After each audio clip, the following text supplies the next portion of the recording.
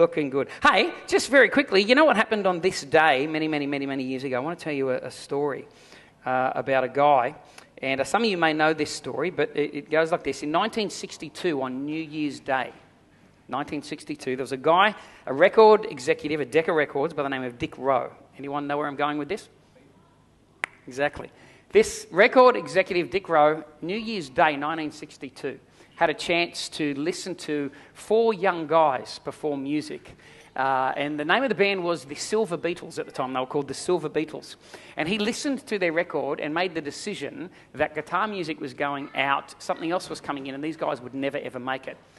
Well, if you drop the Silver off, it's the Beatles. They got a new drummer, and the rest is history. And I don't know if David Rowe is alive today, but if he was alive today, and I was him, every New Year's Day would be met with great sadness at the millions and millions and millions of dollars that I threw out the window because I didn't see the potential in these guys. A very, very bad and, in time we know, a very, very unwise decision that was made by David Rowe on this day, back in 1962. There you go, a little bit of history for you. So if you get nothing else out of today, you've learned a bit of history about the Beatles. Amen. Great stuff. Here's a little story I came across recently. There was a man who moved into a retirement community to spend the rest of his life there.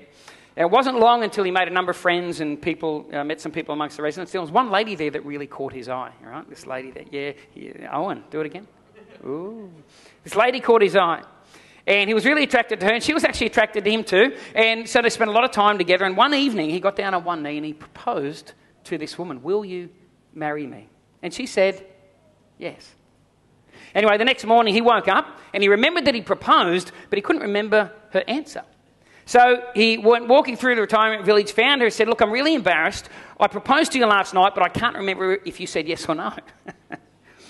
And she said to him, "Thank goodness, I remembered saying yes, but I couldn't remember who asked me."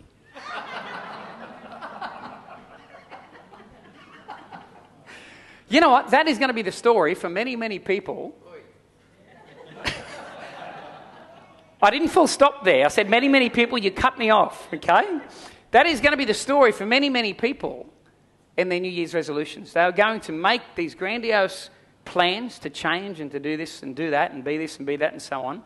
And as quick as you forget the answer to the proposal, and as quick as you can forget who proposed to you, so many people will also forget the New Year's resolutions they made and plans that they had and the things that they were going to do differently and better. It's just a reality. Statistically, most people make New Year's resolutions, and within 2 to 6 weeks, 95% of those resolutions are out the window. Within 2 to 6 weeks, most resolutions are gone. Nothing magical happens at the turn of a calendar. But having said that, we can't deny the fact that on the 1st of January, there is this awe and air of expectation and fresh hope and a sense of a new start and this sense of a fresh, clean slate. So whether there's power in the date change or not, there's something about this time of year where people open themselves up with expectation, with faith, with a sense that things can be different, with a newfound sense of courage and vigour to go, okay, I'm going to do this different, or I'm going to tackle this, or I'm going to drop that off my life, or I'm going to become this, or whatever. There is something about the moment. Even though the date change is nothing, there is something about it. New Year gives us a vision of a clean slate, a fresh opportunity to start all over again. It's almost like we get this chance to hit a reset button. Anyone got a computer and you ever hit a reset button and it just sort of goes back to, because you get your computer or your phone and you add this app and then you add that app, and sort of as time goes on, you just add this stuff, and one day you look at it and you go, I don't even know why I added all that stuff. Why have I got all these? All they're doing is slowing down the running of the machine, and every now and then you can go back and there's this thing called a factory reset. You just press a button and bang, everything goes back and it's all off your machine, and it's almost like it was brand new again. And there's that sense of us being able to hit a reset button at this time of the year. But here's the thing. Even though it's possible for change to take place in our life and for us to get up from here and in January 2nd to be a very different person than we were December 31, it's got nothing to do with dates and everything to do with decisions. It's got nothing to do with dates, but it has everything to do with decisions. Here's a reality. I was thinking about this week. Here's the truth. I want to ignore it. I don't want to believe it, but I have to believe it and I can't ignore it. And the truth is this. The place that I'm standing in life right now is a culmination of all the choices that I have made up until this point. Not everything. Sometimes things happen to us that are totally out of our control. But we still have choices to make in the way we respond to those things, don't we? We still have the choice in how we move forward from those moments that happen in our life. But generally speaking, most of the things that have happened in my life, most of the places I'm standing in today, they are a direct result and consequence of the decisions that I have made that have got me to this point. If I'm unfit, it's because I made a decision to turn an alarm off, for example, and not get out of bed and go for a walk and go for a run. And then I decided the next day that, well, I won't do it then too because it's too wet. And then the next day I decided, look, I'm halfway through the week, I'll just restart again on Monday and we'll try again. And if I've got all these things, these little decisions that I've made that have got me to being the person I am, the place that I'm standing right now. I don't want to admit that. I don't want to accept that. But that is the reality. I can't change that. That the decisions I've made have largely got me to the place I am and to being the person that I am. I saw this meme, and I thought it was a fantastic meme this morning. I saw it somewhere online. And it said this. It said that everything happens for a reason. And sometimes the reason is because you're stupid and make bad decisions. Everything happens for a reason. And sometimes the reason is because you're stupid and you're making bad decisions. Now, how true is that? I don't know about you, but I have made some bad decisions in my life. Anyone else made a bad decision here? I just want to know that somebody's connecting to what I'm saying. Yep, so a couple of you have made a bad decision or two. Yep, anybody never made a bad decision? Anyone here, you've never made a bad decision in your life? Okay, great. So you've never not made a bad decision, but you didn't make a bad decision when I just asked if you'd made a bad decision. I'm so confused right now, people. You're discombobulating me all over the shop. I love that. Sometimes the reason is because I'm stupid and I've made some bad decisions. Hey, I was thinking about the story of the prodigal son in Luke 15. We all know the story of the prodigal son. You don't have to turn there. But here's kind of how he ended up one day where he was. He entertained the idea of getting his inheritance before the right time. Remember the story? He went to his dad and said, give me my inheritance now.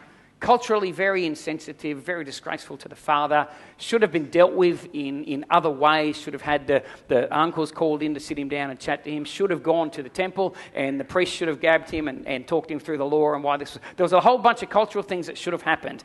But here he was sitting there, he would have known all that, but he started by entertaining this bad idea. And here's the thing, it's never wise to entertain bad ideas, okay? Because then that bad idea turned into an action, and what did he do? Then he actually got up and went to his father and said, I want my inheritance, and I want it now. And it's never wise to act on a bad idea either, okay? And then after he acted on that bad idea, he decided to leave his father's house and the place of accountability and protection and go off to a distant land where he didn't know anybody and could throw off the shackles of life and just feel like he could, I guess, be his version of free. Then he spent all his money on wild living. And here's the thing, he would have spent that first bit of money and had that I guess, pleasure for a moment or whatever, but then looked down and probably realised, okay, that's a little bit less than I had and I got nothing back, and tried again and again and again, but he kept on going and he kept on going and he kept on going and he spent everything. Then he got so destitute, he hired himself out to a pig farmer, and one day he's sitting there feeding the pigs and saying to himself, geez, that food looks good. Geez, that food looks good. Now here's the reality. He didn't just wake up one day and find himself craving pig food. It was the end result of a series of unwise decisions that he had made in his life that got him to that point. And here's how it works for too many people. This is how bad decisions work. And if you're not a Christian here, you don't follow Jesus, then I hope you get something out of this. But I'm speaking now specifically to those of us that call ourselves Christians, all right? Here's what we do. We do what we want to do. We fall into a hole, and then we try to tell God how to get us out of the hole. I'm going to go over here, God, and I'm going to do what I want to do. And when it gets messed up, I'm going to turn around to you, God, and say, now, here's what you need to do to get me out of the problem that I got myself in because I decided to do what I wanted to do. Anyone relate to that? A couple of nervous chuckles, a couple of nodded heads. I think we can all relate to that to a certain degree. And when we get ourselves in that hole, what do? We cry out, God, I need a miracle. God, I need a miracle. Anyone ever relate to that? You ever get to that place where you know it's just been a series of unwise choices and so on, and you get yourself into a hole, and then you turn in desperation and you cry out to God and say, God, I need a miracle. I've been there. I will probably be there again. I'm hoping I don't get there, but being human, I probably will. And we've probably all been to that place where we say, God, I need a miracle. But here's a thought I want to give you as we begin 2023. Here's what I want you to think about at the start of 2023. What if for 2023, instead of doing things our own way first, then crying out to God for miracles? What if we cried out to God for wisdom first, then went and did things his way? Maybe we wouldn't need so many miracles in our lives. What if we all decided to make 2023 the year of living wisely? What if we drew a line in the sand and we said, God, my goal, my New Year's resolution for 2023 is I'm going to live 2023 wisely. That's my goal. God, I'm going to make wise decisions, wise choices. God, I'm going to make 2023 the year where I press in to wisdom. You see, we need miracles for the things that we can't do, and we need wisdom for the things that we can do. And here's the reality: we can do a lot more than we think we can. Amen? We can do a lot more than we think we can. We can live the next 12 months depending on miracles, which are not, by the way, a guarantee from God. God doesn't guarantee you a miracle. He doesn't guarantee you miracles. I've seen miracles. I've experienced miracles. I've been in the middle of miraculous situations and things that have happened. I've prayed for people that should be dead, that were miraculously healed. I've prayed for people who went on and died. There's no promise that I'm always going to have a miracle. God has miraculously provided for me financially in ways that are unfathomable and blew my mind. Then there have been other situations where I've just had to say no to that opportunity because the money wasn't there. Well, God, why did you give me a miracle over here but not over here? I don't know why God chooses and does what he does. That's the beauty of him being God and me being human. I don't know everything, but I trust. But here's the thing I do know: miracles are possible, but miracles are not guaranteed. And none of us are called to live by miracles. God doesn't want us to live for miracles. There's a better way, and we can spend the next 12 months depending on miracles, which are not always guaranteed, or we can live with wisdom, which God promises to give us. James chapter 1, verse 5 to 8. If any of you lacks wisdom, anyone here in this room relate to that? If James was standing in front of you right now, looking out here and said, hey, if any of you lack wisdom, put your hand up. Would anyone put their hand up? I'd put both my hands up and both my feet. If I could, I'd fall over. I'd have everything sticking up towards heaven because I need wisdom. I am a father of 4 kids, and God, I need wisdom to parent those kids. Anyone get an amen out of that one? Hey? I am a husband to a woman. God, I need wisdom. Any men here, amen that one? There are women in this room and you have husbands, and guess what? You too need wisdom. Might not be the same amount as we do, but you need it. Men are probably not as complex. There's safety in numbers. But we all need wisdom. Young people, you are in a world right now that is telling you that God doesn't exist, that is telling you that freedom means no boundaries. You are in a world right now that's telling you can have what you want, when you want, because you want really quick. You are in a world that is screaming at you that you are your own God, make your own choices, that you can have all the rights that the world has to offer with zero responsibility. You need wisdom. You need wisdom to navigate that. I am glad that I'm not a young person going to school and growing up today. I turned 50 a few months back. Halfway through the year, I turned 50. And when I was at school, you know what? It just was not as complicated. The stuff we were facing, things we were going through, weren't as complex as the stuff that I see you guys. And so sometimes our older generation, we don't get you. We don't understand you, where you're coming from. We can't connect. But we actually have great compassion because we know that you've got so much stuff going on and so many more voices screaming at you. When I was a kid, there was only one screen that we would gather around. It was called a television. And we only had 3 channels. You know, it was ABC 9, 10 or something. And it was boring. Nothing on there was any good, except for the football on Saturday. And I spent most of my time as a kid listening to the radio because ABC Grandstand was on. I listened to the rugby league on the radio all weekend. Now you guys have got Twitters and Twitface and TikToks and all kinds of things going on around you, and everybody's screaming, and everyone tells you they're an expert and they know how it should work. Guys, you need wisdom. You genuinely need the wisdom of God to make it through and to navigate and to be the best person that you can be. He says, if anyone lacks wisdom, you should ask who? God, isn't that simple? Isn't that simple? It's not complex. James, I think, is kind of just trying to dumb this here down a bit and say to a bunch of people, here's the thing. I know what you're going through. I know what you're facing. I know the circumstances that are happening around you. If you go back and you read the beginning of that chapter, he's talking about going through temptations and trials. And he says that you need perseverance to make it through temptations and trials. And then he goes, and the way you're going to get the perseverance to do that is you need wisdom. Because it's kind of an odd thing. You read James chapter 1, it's an odd thing. He goes on, talks about trials, the testing of your faith, needing perseverance. And then randomly in the middle of it, he says, if anyone lacks wisdom. What he's trying to say is that the only way that you're going to get through those trials and those testings is you need to develop perseverance in your life. You know why most people give up on their New Year's resolutions? They've got no perseverance. No perseverance. I'll go to the gym one week and in the second week, can't persist. I can't persevere with this. I drop it off. I'll eat healthy, but then I drop it off. I'll pray. I'm going to make sure that in the mornings this year, 2023, I'm going to get up. I'm just going to spend 15 minutes alone quietly with the Lord. Read a Bible passage and then just pray. I'm just going to, some people don't do any time at all each day with God. God's the one that, okay, God, you've got to keep up with me. I'm going, I'm busy, I'm doing. And yes, the Lord's with us everywhere.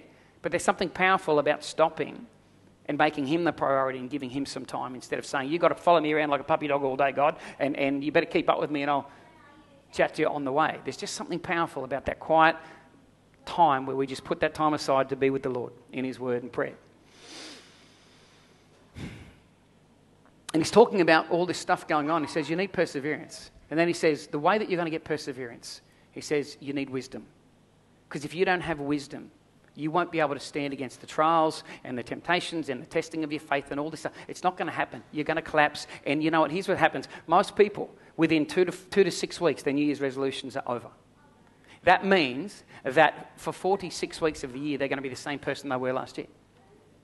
And you're going to get to the end of 365 days and look back and go, you know what? I'm exactly the same person. I'm standing in the same place 365 days later than I was 365 days ago. Why? Well, maybe we tried all these other ways of getting there, you know? Anyone ever seen that movie, School for Scoundrels? Anyone ever seen that? I'm not necessarily recommending, because I haven't seen it for years. And you've always got to say that when you're standing in front of a church, you've always got to say, here's a movie, but I'm not recommending it. Just to cover yourself, you know? Anyway, it's got Billy Bob Thornton in it and John Hager, whatever. It's about a bunch of people that live on self-help books. It's just all self-help. And what they do is this guy gets them all together in a room and he holds a class for these types of people that want self-help. And the first thing he says to them, he says, I'll bet you, hands up anyone in this room that has a bunch of self-help books, Tony Robbins, all that stuff. I'm not anti them, I'm just saying, who has all them self-help books near their bedside table, and everyone in the room puts their hand up, real proud of himself. And he says, well, that's your biggest problem. Your biggest problem is you're reading self-help books, you're trying to get help from yourself, but yourself sucks.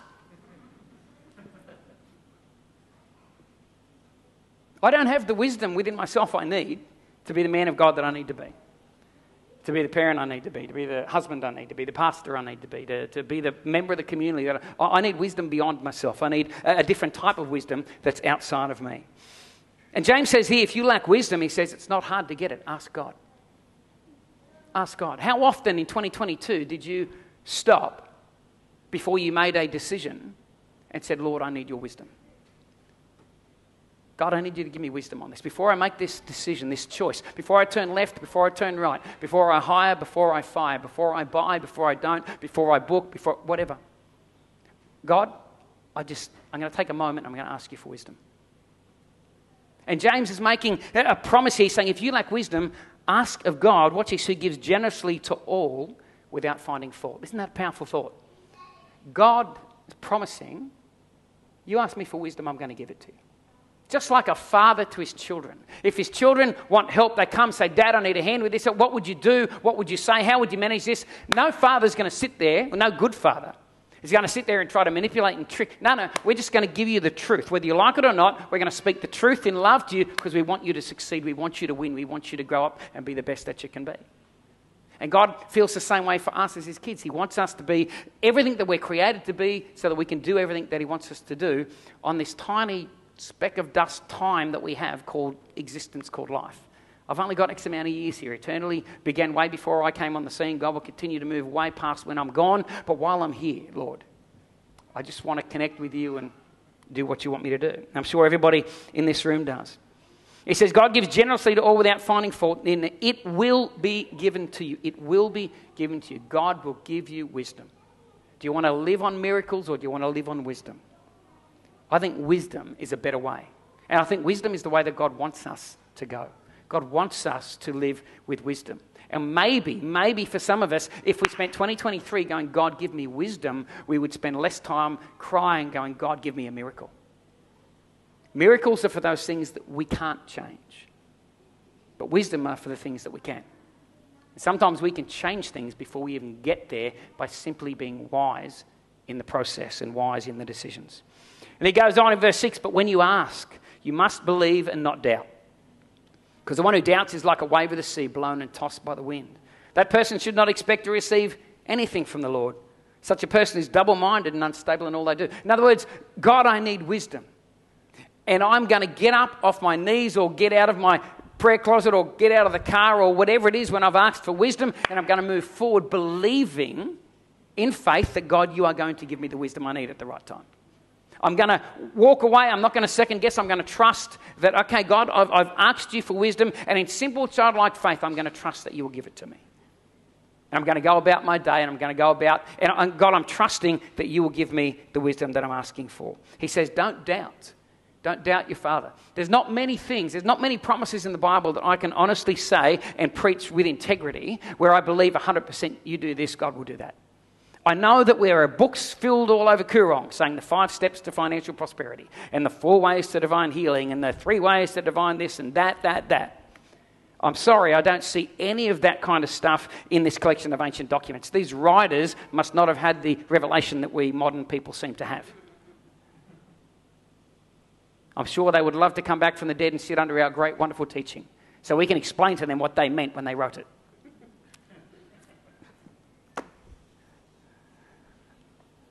But this one's a guaranteed promise. James is saying, here's how it is. Your Father loves you. And he wants you to be who you're meant to be. And he wants you to do the things that you're called to do, that you were placed here for. And there's going to be trials, temptations, and testings along the way that are going to try to pull you away from that, slow you down and stop you. But here's the thing. You're going to need wisdom to get through that. And here's how you get wisdom. I want you to ask the Father. I want you to ask God, and I want you to believe when you ask him that he's a good God, he's going to give you that wisdom. When them trials, them testings and all that stuff come, you are going to be able to go through them because you'll have the perseverance that is the fruit of wisdom. You'll have the perseverance that is the fruit of godly wisdom. James chapter 3, verse 13 to 18. James continues on talking a bit about wisdom. Here's what he says. He said, who is wise and understanding among you? He says, let them show it by their good life, by deeds done in humility that comes from wisdom. But if you harbour bitter envy and selfish ambition in your hearts, do not boast about it or deny the truth. And he gives us this picture of there's 2 types of wisdom. And he says, such wisdom, in verse 15, such wisdom does not come down from heaven, but it's earthly, unspiritual, and demonic. He says there's a wisdom out there in the world, and it's earthly, unspiritual, and demonic. And what does that wisdom produce?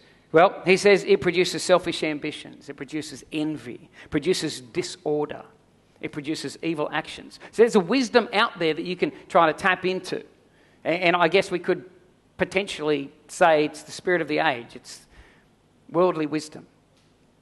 And he says this kind of wisdom is not necessarily going to bring into your life the fruits that God wants to bring into your life and the stuff that God wants to bring into your life. So he says there's this kind of wisdom, earthly, unspiritual, demonic.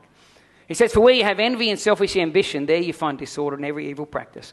But the wisdom that comes from heaven is pure, peace-loving, considerate, submissive, full of mercy and good fruit, impartial and sincere. So he says there's this earthly, unspiritual, demonic wisdom, but he says there's also a heavenly wisdom. There's a heavenly wisdom that God wants to give to his children.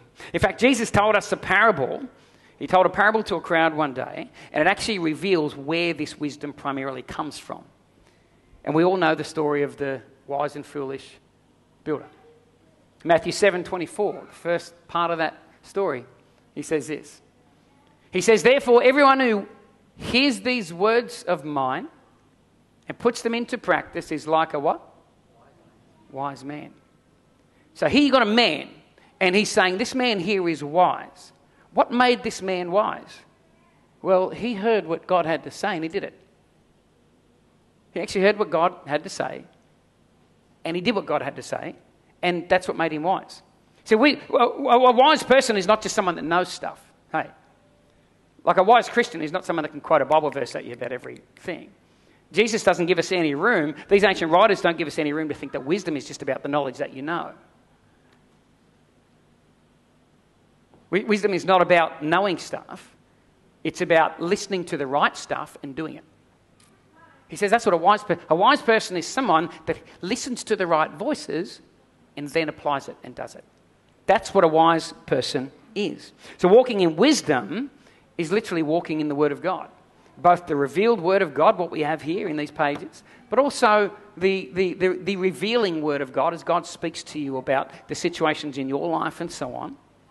As the Holy Spirit nudges you, gives you peace, pushes you this way, that way, helps you get understanding and so on. There's the revealed Word of God. Then there's the revealing Word of God, where the Spirit of God is speaking to you about those personal things and that other stuff that's going on inside of your life. But here's what wisdom is. Wisdom is walking in the Word of God. That's literally what wisdom is. It's literally walking in the Word of God. Proverbs 2:6 says, for the Lord gives wisdom, from his mouth come knowledge and understanding.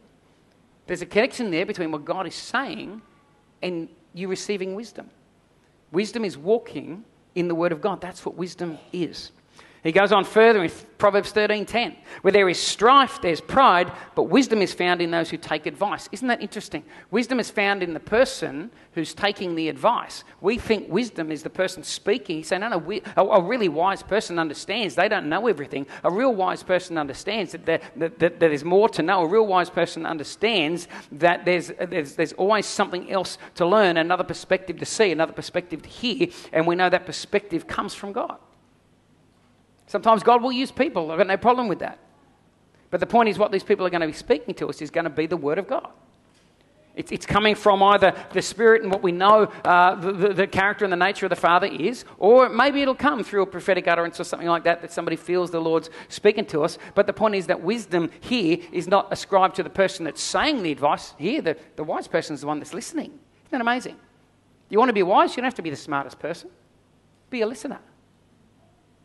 Be open to receiving from God what he wants to say to you. That's a wise person. That's what wisdom is. Proverbs 19:20, listen to advice and accept discipline, and at the end you will be counted among the wise. Listen. Again, there's going to be some stuff coming your way. Listen to the right stuff and apply it, and you will be wise. Wisdom is not about the information that you have in your head. Wisdom is about listening to the right stuff and then applying it. Put those two things together and all of a sudden you become a wise person.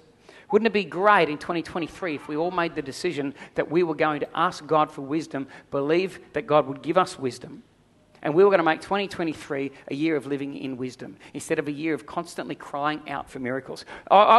Here's the thing, you are going to have many opportunities this year where you need miracles. Whether you make good choices or bad choices, things are going to happen this year where you're going to need to cry out to God for a miracle.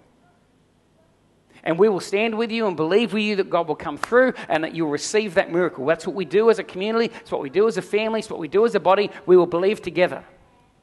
But don't make your goal to have a whole year where you need miracles. Use wisdom and you might eliminate the number of miracles that you need. And because miracles are not a guarantee, I'd like to eliminate the number of miracles that I need by making wise relational choices, by making healthy choices with eating, by exercising, keeping my body in good shape, by making wise decisions financially so I'm not crying out for it. These are the things that I can do, but I can't do them just with my own understanding. I want to take what James said and I want to start going to God and going, God, I need wisdom. Wisdom is the principal thing. It's what I need. God, would you give me wisdom so that 2023 can be all that it's meant to be. I can become the person I'm meant to be. At the end of 2023, I don't want to stand there and look back and go, I'm the same person I was 365 days ago because I didn't have any perseverance, because I didn't seek wisdom, because I didn't cry out for wisdom, because I didn't ask for wisdom. You know, when Jesus... I'll get the band back. You guys want to come back? I want to finish with that song, Goodness of God. You know, when Jesus... We've all heard this, right? Jesus in Luke 4, when Jesus is tempted in the garden, tempted by the devil. You all know that story? Everyone know that story in Luke 4? Yeah. 40 days, 40 nights, no food. He's hungry. And we get these snippets of what went on there. And it says that he was tempted by the devil. And each time he was tempted, he spoke the word of God, right? Now, here's the way I've always heard that presented, is that Jesus quoted Scripture at the devil. And you know what? That's true. There's an element of truth in that. But I was reading it this week and something struck me a little bit different. Jesus wasn't just quoting Scripture. Let me tell you something. There are people, you can, if you're not living it and you're just throwing the words around, Scripture is not, this is not a book of magic spells. This is not Harry Potter's magic spell book.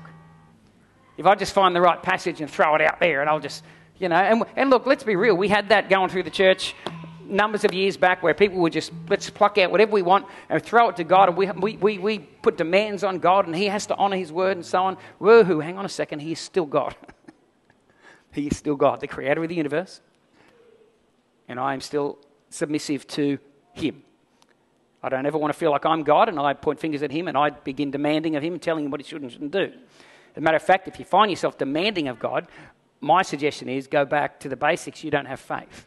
When I go to a restaurant and I place an order for my chicken curry and the waitress walks off, I sit back, return to my conversation because I have full faith and trust that that person's going to bring me the chicken curry because it's appropriate, it's what I asked for, it's right, it's going to come. The minute I turn around and start abusing that waitress, where's my chicken? It's because I've lost faith that she's going to bring it. So I don't need to do that, and I don't need to do it with God either. But here's the thing that struck me this week. Jesus wasn't just quoting Scripture at the devil. It is written, it is written, it is written. He wasn't just quoting Scripture at the enemy. Jesus was explaining to the devil his actions. In other words, he was living it in the very presence of the enemy and educating the devil, going, you don't get this, do you? The devil says, turn these stones into bread. Jesus says this. He says, you can see that I'm not turning the stones into bread. And here's why. Man shall not live on bread alone. Dummy. He wasn't just quoting Scripture. He was explaining what he was living in the face of the devil in that moment. Can you see I'm not worshipping you? Here's why. Worship the Lord your God only. Can you see I'm not throwing myself off the edge of this cliff? Here's why. Don't put the Lord your God to the test. I don't need to. He wasn't just throwing stuff out there and quoting Scripture. He was living. He was explaining to the devil what he was living. And this is what I love about Jesus. He lived it. Therefore, when he spoke it, there was power and authority. He lived it. He lived it. And Jesus was very, very wise because he listened to the right stuff and he did it. It's not complicated, is it? It's very, very simple. He listened to the right stuff and he acted on the right stuff. If you want to be wise in 2023, you've got to start listening to the right stuff and acting on the right stuff. And you can have all the resolutions in the world. If you don't have the wisdom to get the perseverance to sustain and make the changes and go on and do them, then you're going to end up right back where you are. My prayer this year for me is I want wisdom this year. I've never started a year with a New Year's resolution of God, I want wisdom. Yet it's been right there, as plain as the nose on my face. If anyone lacks wisdom, ask. I look back over the last 12 months and go, God, I made some unwise decisions. I found myself in some situations where I didn't know what to do, so I just did what I thought was best, but never once did I stop and say, Lord, God, I need wisdom. And you've promised to give it to me, Father, so why am I not stopping? Why am I not asking you, God, give me wisdom? Who wants to be wise in 2023? Who wants to make 2023 the year of living wisely? I do. There's about 4 of you. That's awesome. We've got 4 of you on board. Are you prepared to listen to and act upon the right stuff? Are you prepared to stop and to actually ask God for wisdom and believe that your Father will give it to you? Then here's the thing. We're going to do what James has instructed us to do right now. So if that's you, here's what we're going to do. I want you to stand with me. You don't have to, no pressure. I want you to stand with me. We're going to start right now. We're going to ask God to give us wisdom. We're going to ask God to give us wisdom to be the parents we need to be. We're going to ask God together to give us wisdom to be the business people we need to be the husbands and the wives that we need to be the disciples that we need to be in our communities, to be the students we need to be. We're going to ask God right now, we're going to do the stuff. This is what James said. If anyone lacks wisdom, ask God who gives generously to all without finding fault, but believe in your heart that he's going to do it. So we're going to right now, just for 30 seconds, we're just going to do what James said. We're not spectating here. We're participating in what the Holy Spirit's doing. And so for 30 seconds, I just want you to close your eyes, open your hands, get on your knees. I don't care what you do, but I want you just to speak to God, and I want you to ask the Heavenly Father for wisdom, and I want you to believe in Jesus' name. Let's do it.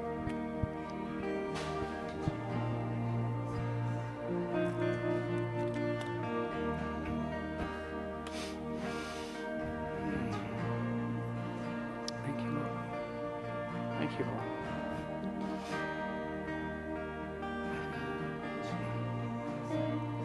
Thank you, Lord. Thank you, Lord.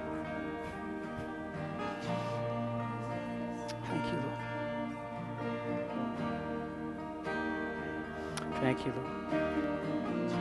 Thank you, Lord. Thank you, God. Father, we thank you this morning, Lord. We thank you, God, that wisdom is more precious than gold, Father.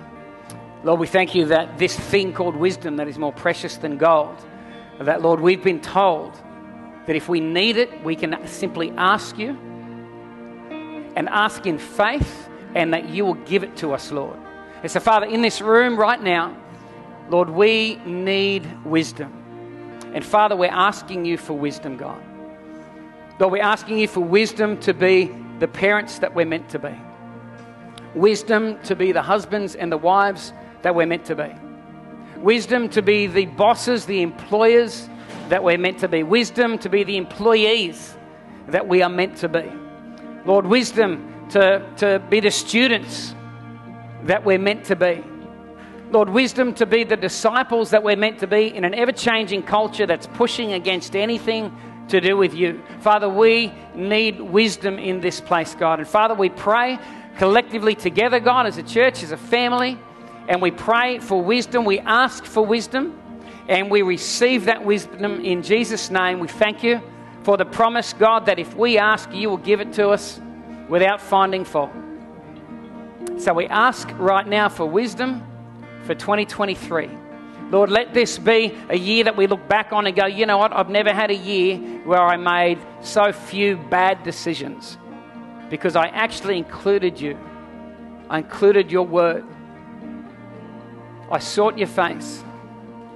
And I did, to the best of my knowledge, what I thought was the right thing, what it was that I felt like you were saying to me, Father. I pray for each of us in this room that would be our testimony at the end of 2023. Because, God, you truly are a good God. You truly are a good God. And we love you, and we worship you, and we thank you again for the opportunity to gather in this place this morning, God. And we pray and we ask this together in Jesus' name. And everybody said, Amen. Amen. Amen.